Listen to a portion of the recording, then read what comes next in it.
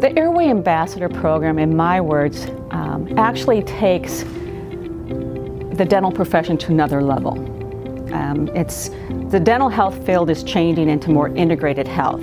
So the Airway Ambassadors play a critical role in that, because now what they get to do is go in and help educate the dental team on sleep-related breathing disorders and the detrimental effects it has on the body, and how they can help every single patient that comes into the office. The Airway Ambassador Program, in my opinion, would be to be like an airway missionary.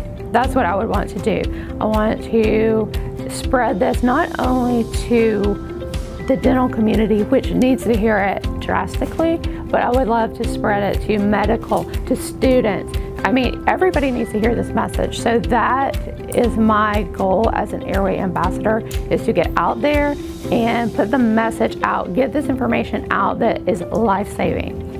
I believe that the Airway Ambassador Program is designed to educate dental offices and medical offices about how we can treat sleep apnea patients. We want to go in and let them know different signs that they can look for and the dangers of sleep apnea, as well as how they can treat it with devices.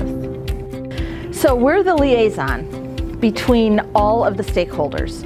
So we're the liaison between the patient and the dentist and the hygienist, and all the players in the dental team, as well as outside of the dental team. We, as part of the team for Airway, you need to have a myofunctional therapist as part of the team.